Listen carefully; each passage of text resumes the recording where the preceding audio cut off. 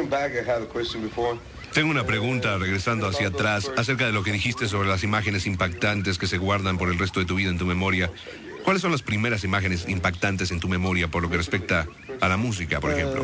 Musically, I think that was... I was a kid when somebody picked...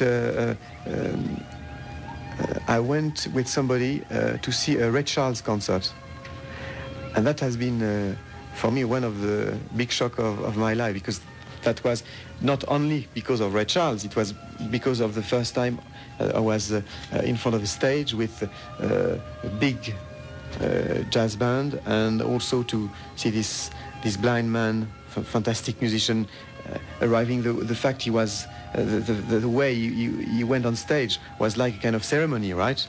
And I remember also the drummer with 4 sticks, fluo sticks, doing all kinds of tricks with his stick. That's but a lot of other souvenirs. I remember also the first time the Beatles came also in Paris, and they were absolutely unknown. They were doing the first part of a local female singer.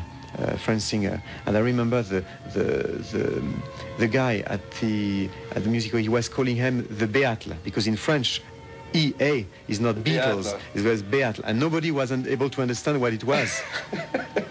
I mean, we have, and also but I think that maybe one of the first, the big shock was when I went into a circus for the first time, because my grandparents were living in a second town of France called Lyon. And in front of their house, you had a big square where you had all circus of France used to tour, and they were always in front of the house. And I remember when I was a young kid, I was going to with all the kids of the street to see the building of the car. Yes, that's right, and to see the animals and clowns and all that, and being part of that, and I know that suddenly influenced me in my work, because the concerts I'm doing today, I mean, these are also not only the concert, but also, I would say, a kind of musical adventure, because it already started. I mean, for me, the concert in Teotihuacan already started in terms of adventure. You see, there is also this kind of Fitzcarraldo type of adventure, where during 6 months you have to deal with architects, technicians, prima donnas, wherever there are singers, musicians, politicians, filmmakers. I mean, it's all this kind of tribe. An urban jungle. That's right, exactly. It's a real jungle. Yeah. And it's what makes also these kind of adventures so exciting, is also the fact that maybe you'll see that in the few hours before the concert, we finish maybe at 800 people, and you have people, you have archaeologists or anthropologists sit at the same table of taggers, of policemen, or singers, or musicians. It's something very special that you don't meet in the pure showbiz events or classical or movie. Maybe in the movie business sometimes for big productions, because this kind of event is like shooting Apocalypse Now in one night, in a way. Bueno, yo era un niño cuando fui con alguien a ver un concierto de Ray Charles, nos contesta Jean Michel Jarre, hablando acerca de las imágenes impactantes que se guardan por el resto de sus vidas. Esta es la de Jean Michel Jarre. Eso para mí fue un gran impacto. No se trató únicamente de Ray Charles, sino de la primera vez que estuve frente a un escenario con un gran grupo de jazz, y también ver a este fantástico músico, un hombre ciego haciendo música. El subir a este escenario era como una especie de ceremonia, y recuerdo al baterista haciendo todo tipo de trucos y juegos con 4 baquetas, 2 de ellas eran fluorescentes. También recuerdo la primera vez que los Beatles estuvieron en París. Nadie los conocía en aquel entonces. De hecho, estaban como grupo abridor para una cantante local ahí conocida. Y recuerdo al anunciador, de hecho no los conocía, tan es así que dijo The Beatles. En francés no pronunció bien The Beatles, entonces dijo The Beatles, y nadie sabía de quién estaban hablando. Otro impacto fuerte me ocurrió cuando por vez primera fui a un circo. Mis abuelos estaban viviendo en Lyon y frente a la casa estaba un circo. Y al ser un niño pequeño estaba con los otros chicos de la calle viendo el montaje de la carpa y a los animales y a los payasos, y yo era parte de ello. Eso me influenció en mi trabajo, ya que los conciertos que hago hoy en día son una aventura musical. Para mí el concierto de Teotihuacan empezó como una aventura, ya empezó como una aventura. Durante 6 meses tienes que lidiar con arquitectos, técnicos, primadonas, ya sean músicos, cantantes, políticos, con cinematógrafos. Todo esto es una tribu, ¿no? Es una verdadera jungla, exactamente, es una jungla de asfalto. Es lo que hace divertida esta aventura, además del hecho de que tal vez veas esto unas horas antes del concierto, si andas por ahí. Trabajamos cerca de 800 personas y arqueólogos e investigadores van a estar sentados en la misma mesa con cantantes y con músicos. Es algo muy especial que no conoces en la industria del entretenimiento o de la música clásica. Tal vez en el ámbito cinematográfico sí, a veces se logra para hacer grandes producciones, pero este tipo de evento es como si filmáramos Apocalipsis en una sola noche.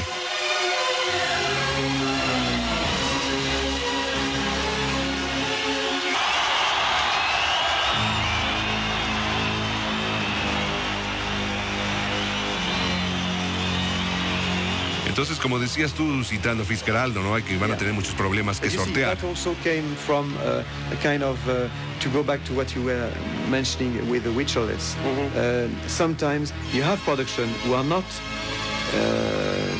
taking in consideration the local people, the local community. And in certain time, films shot in Amazonia, they were not respecting the people. And that's not good. I think in such a project like the concert for the Eclipse, I mean, I'm listening a lot of people. I'm going to collaborate with a lot of people, not only on the music side, but also for all the illustration graphic artists. The state of Mexico, for example, is helping us a lot.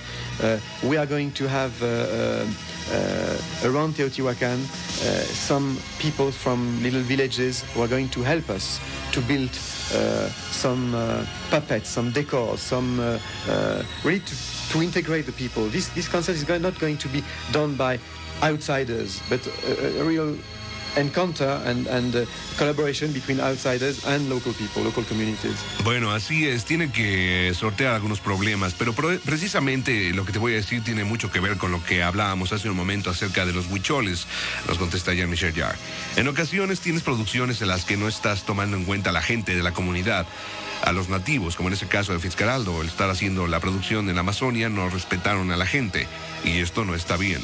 Pienso que en un proyecto como este del Eclipse, yo estoy escuchando a mucha gente y colaborando con mucha gente, y no solo del lado musical, sino que también colaboro con los artistas gráficos.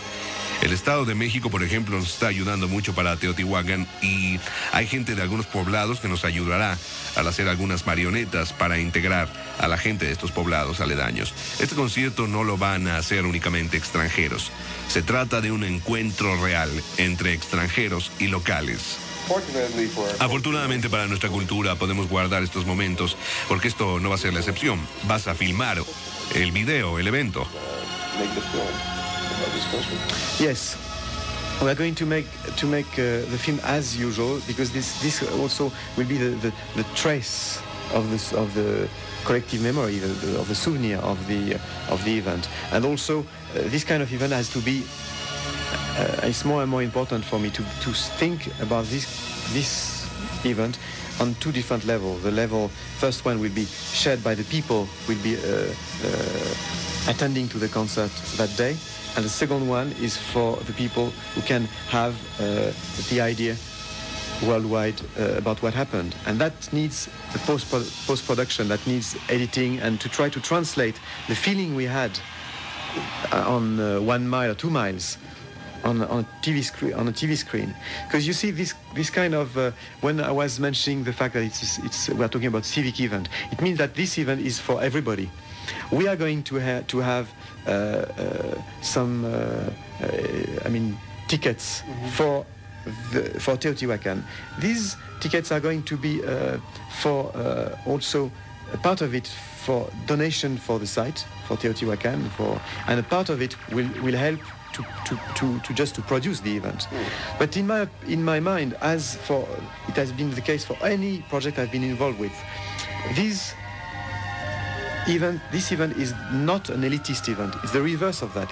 This event will be able to be shared by people all around the site, even at miles away, because they will be able to have their own look and their own perception of the show, and they will have the music properly broadcast by an FM radio station live, and people can make their own PA systems. They can make their own sono just by grabbing a TV, a radio, portable radio, a Walkman radio, or whatever, and they can have then for free the signal of the music with absolutely no delay because of the FM transmission and general perception. So it's not the fact of saying, okay, the best is to be just in front of the main stage. No, it's something that is that will be perceived and seen from a lot of distance. Having said that, I would like very much to organize. I know that the city and the state of Mexico are going to launch a big contest for the Eclipse and big information, big promotion through schools. And I would like also to have close to my stage some free space for young kids of the surroundings of Teotihuacan, state of Mexico, and they will be able to share with me very closely all the concepts. Yeah. Bueno, sí, vamos a hacer la película como de costumbre, vamos a filmar el evento porque esto va a ser el legado, va a ser el legado del evento. Y también es importante para mí pensar en este evento en dos niveles distintos. El primer nivel sería compartido por la gente que asista al concierto en ese mismo día, y el segundo es para la gente que se entere a nivel mundial de lo que está ocurriendo. Esto significa postproducción, edición, intentar transmitir nuestro sentimiento a 1 o 2 millas en una pequeña pantalla de televisión. Cuando mencioné que esto sería un evento cívico, me referí a que es un evento para todo el mundo. Vamos a tener boletos, obviamente, para Teotihuacán, para algunas partes, y parte de las ganancias se van a donar ahí mismo a Teotihuacán y parte de ello se utilizará para producir el evento. Pero en mi mente este evento no es elitista, por el contrario, es el reverso de esto. Este evento debe ser compartido por la gente que esté en el sitio y aún a varias millas de distancia, porque podrán tener su propia vista del espectáculo. Tendrán la música transmitida por WFM en vivo y la gente podrá hacer el evento suyo al prender una radio portátil, y la señal de la música será gratuita, ¿no? Por la percepción general también habrá unas pantallas de video, en fin. No es el hecho importante estar frente al escenario principal, es algo que será percibido a gran distancia. Sé que el Estado y la Ciudad de México lanzarán un gran concurso en torno al Eclipse con mucha información y promoción en las escuelas, y también me gustaría tener cerca del escenario un espacio libre para los jóvenes que están viviendo las inmediaciones de Teotihuacán y en el Estado de México, y ellos podrán compartir conmigo todo el evento. Y hasta aquí hemos llegado con la primera aproximación que hemos tenido hasta el momento con Jean Michel Jarre.